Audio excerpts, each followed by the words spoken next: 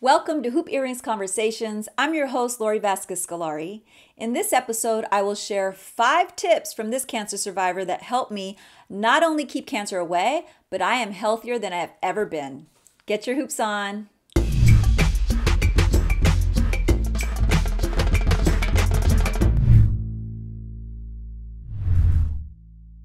Dr. Martin Luther King's birthday is upon us, and he once said, "Of all the forms of inequality, injustice in health is the most shocking and inhumane."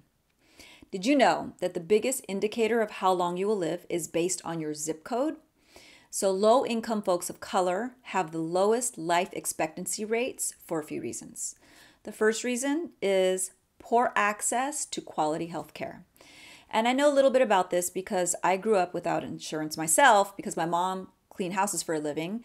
And I didn't actually have access to health insurance until my first real job after college at 25 years old.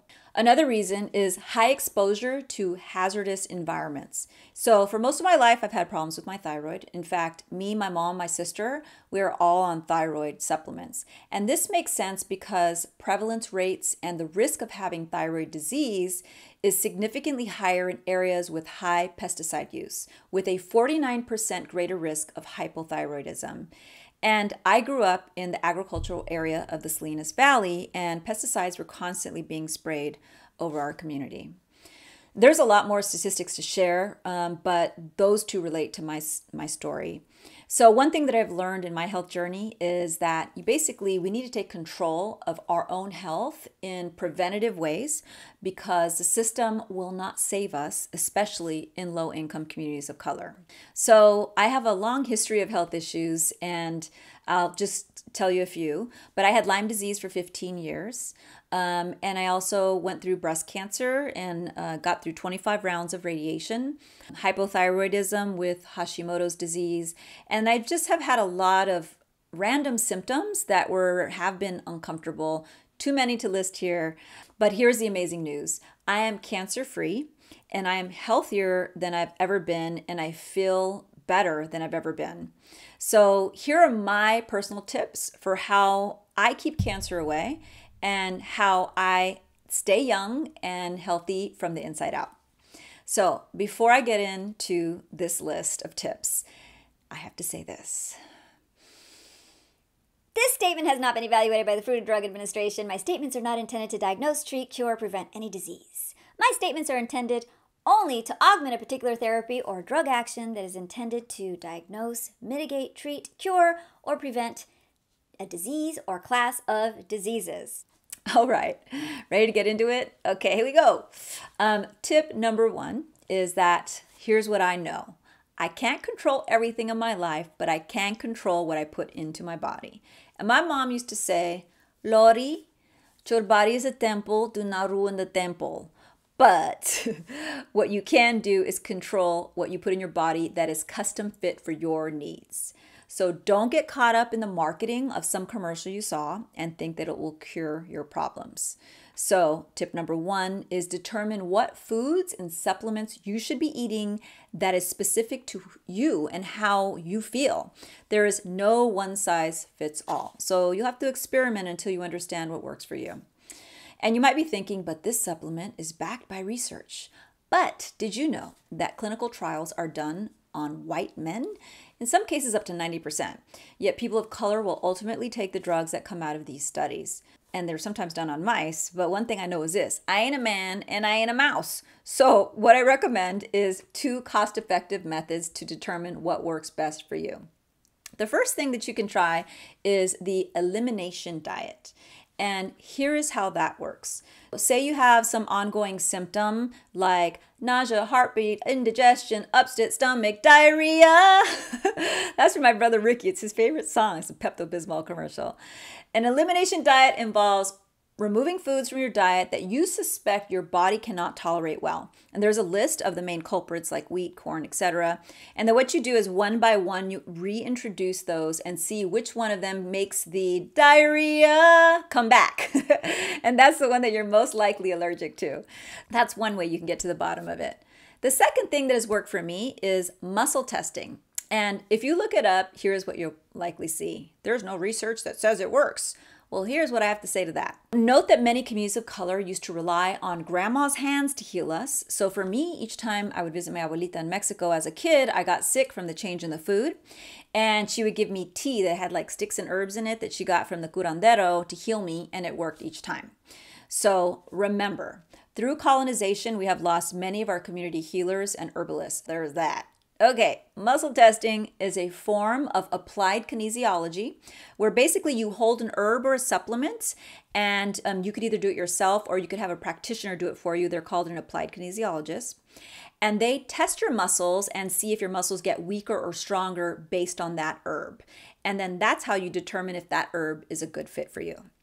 Based on everything that I know, here's what I do to support my own health. I take a high quality vitamin D and B12 supplement in liquid form every day. I also take a thyroid supplement, herbal. I also drink a half gallon to a gallon of water every day, but I add in electrolytes to make sure I'm getting all the minerals from my body. And I mostly eat a whole foods diet that is not processed.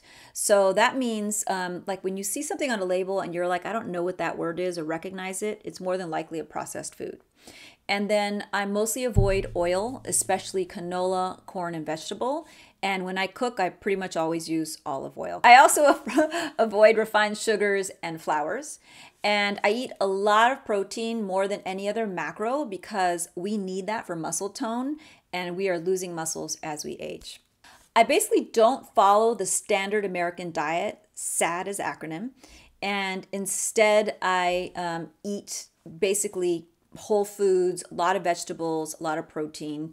And there was a study they did comparing the standard diet for American diet to the Mediterranean diet. And they basically looked at the brain scans of 50-year-olds and found that those that were on the SAD diet had more brain lesions and their brains were smaller and deteriorating at a faster rate. And that's signs of dementia. Tip number 2 is intermittent fasting. The Western way of eating is that you eat 3 meals a day plus a snack. And intermittent fasting is common among communities of color, including Muslims, Jewish folks, Buddhists, and more. But basically, what you do is you eat all of your food within a shorter time frame. So here's how I do it. I basically skip breakfast and I eat between noon and 8 p.m. And I eat anything that I want, within the confines of what I just listed, but I eat a lot, and then I don't eat any snacks after 8 p.m., and then I fast for 16 hours. Now, when you do this, here's what happens to your body.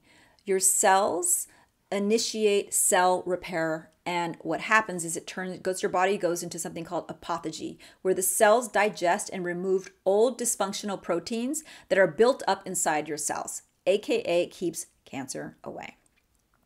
And also, it changes some functions in your body that increase longevity and protect against other diseases. So the other bonus is intermittent fasting is a major fat burner. So if you want to lose weight, I would recommend this. So for women, there's 2 books that I recommend. This one is Fast Like a Girl by Dr. Mindy Pelez. And then the second one I would recommend is Intermittent Fasting Transformation by Cynthia Thurlow. And women have to intermittent fast differently because we have a complex hormone system. So check those books out. But men, I would recommend watching videos by Dr. Eric Berg. I'll put all the links below to all of this. Okay, tip number 3, lift weights. By the time you are in your 40s, most of us are starting to lose major muscle mass at about 5% per decade. If you lift muscles, it improves bone density. It decreases the chances of osteoporosis. And then as we age, our metabolism slows. So lifting weights improves metabolism. It also boosts your mood. So it's shown to decrease depression. And then you look damn good. So lift weights, people. Tip number 4, breathe. For thousands of years, Eastern cultures have used breath as a powerful force for healing. In fact, it's known to boost your immune system because it stimulates your lymphatic system, which is how cancer moves around your body. It also improves digestion, and then it improves your sleeping habits. All right, the last tip, number 5, is visualize a new future. When I was in high school, I ran hurdles. And my coach taught me something that the Olympic athletes actually do is they practice visualizing running the races, and they see a specific time that they want to make, and they do all this while they're sitting down. And what happens is their muscles contract as if they were actually running. So she had me do it, and it worked. I went to state competition in hurdles with that method. When I got cancer, I used this method to visualize a new future for myself. And now I use it to visualize anything I want to see in my life, including having optimum health. If you are struggling with your health, use this technique to visualize a healthier you. And here is what I do pretty much almost every night. I go into YouTube and I type meditation for optimum health. And there are tons of powerful meditations.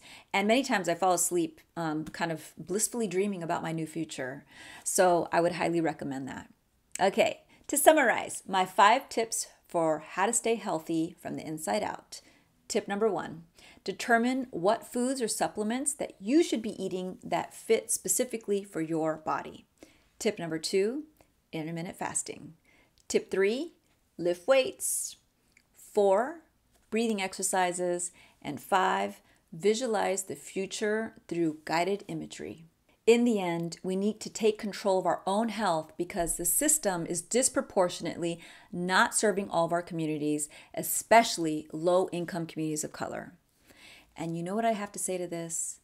Quisieron enterrarnos, pero se les olvidó que somos semillas. They tried to bury us, but they forgot that we are seeds. Let's rise up. Let's fight the power, literally, to stay alive.